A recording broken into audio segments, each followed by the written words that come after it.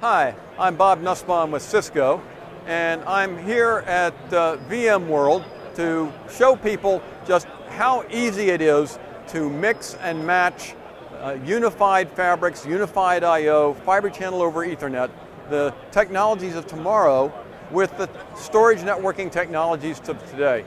So let me talk about the demonstration that we've been running here that just is leaving everybody leaving the booth smiling and saying, wow. And the problem is people think about unified fabrics and they say, gee, that sounds great. I'll definitely look at that the next time I'm building a whole new data center.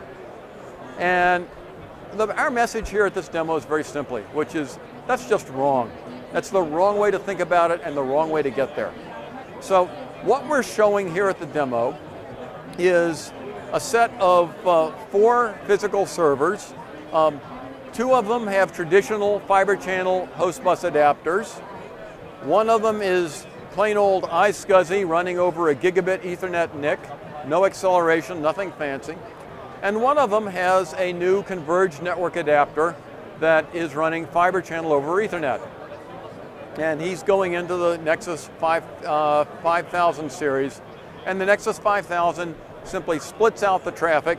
The fiber channel storage traffic goes into the MDS, which is the storage networking switch, and then back to the fiber channel storage.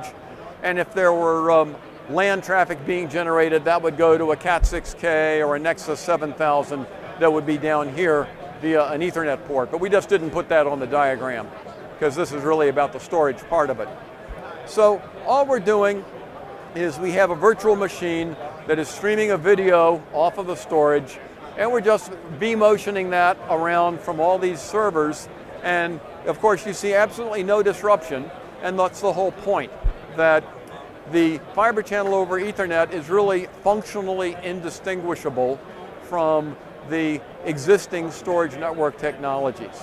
And so the message that customers are coming away with, to which they have this big, oh wow reaction, is that I don't need to do this a whole data center at a time.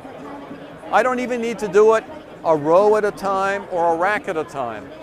I can do this a server at a time. I can even do this a half server at a time. And you say, wait a minute, what's a half server? Well, a half server, if you think about it, most servers that are connected to SANs are connected by best practice to SAN A and SAN B, 2 independent fabrics.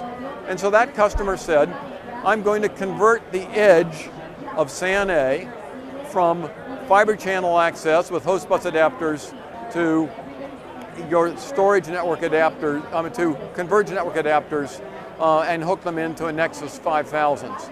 And so they'll do that. They'll run that way for a few months, however long it takes them to get comfortable with it.